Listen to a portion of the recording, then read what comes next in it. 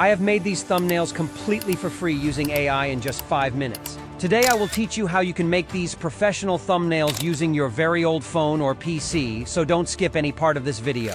Because today we will recreate one of Mr. Beast's thumbnail. And then I will also teach you how to create these types of thumbnails, especially for gamers and people who make documentary videos. First, I downloaded one of Mr. Beast's thumbnail. Now let's head to ChatGPT and then just click on this attachment icon here, and then we will just upload the thumbnail from our computer. It's that simple. Then besides the image, I will provide ChatGPT a prompt. I want you to describe this image in complete detail, covering every tiny little detail, excluding texts, and provide me with a detailed description of the image, so that the description represents exactly what is in the image. In this way, ChatGPT will provide us with a complete description of the image. All you need to do is copy up the description and head to Ideogram AI and paste the description there. Then change the ratio into 16:9. And I would suggest to read the description for once, and if you think there need to be some changes, just do it. And then we'll simply generate our image, and it will just take some time to generate the images. And here they are.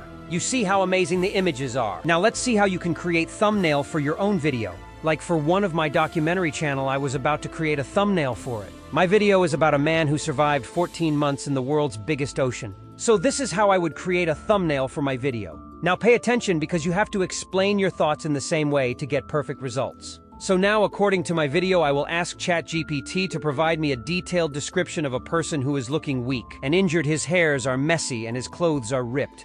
He is in an old boat, abandoned in the middle of a huge ocean. The guy is eating raw fishes like an animal. So we just told ChatGPT the main aspects of our video. So as we know, the person is abandoned in the ocean for 14 months, so obviously he is weak, has dirty clothes and messy hair, as he never had a bath in 14 months. And in the middle of the ocean, you can't find cooked food. So he is obviously eating raw fishes. The point is, you just need to tell ChatGPT a little bit about the main plot of your story. Now we will simply copy up the description and paste it in Ideogram AI, and it will again study our description and make images for us. Ideogram may be the best tool for making free thumbnails. You see the image quality. There is no chance for thumbnails like these to get failed. Now finally, if you are a gamer, this is how you can make professional thumbnails for your video. First, you need to explain ChatGPT who you are. What do you exactly want, and what game are you focusing on? For example, I will ask ChatGPT, I am a gamer on YouTube. I make gaming videos, and I struggle to make attractive thumbnails for my videos. Could you please provide me a highly detailed description for a thumbnail for this specific game, Visage, in a single paragraph,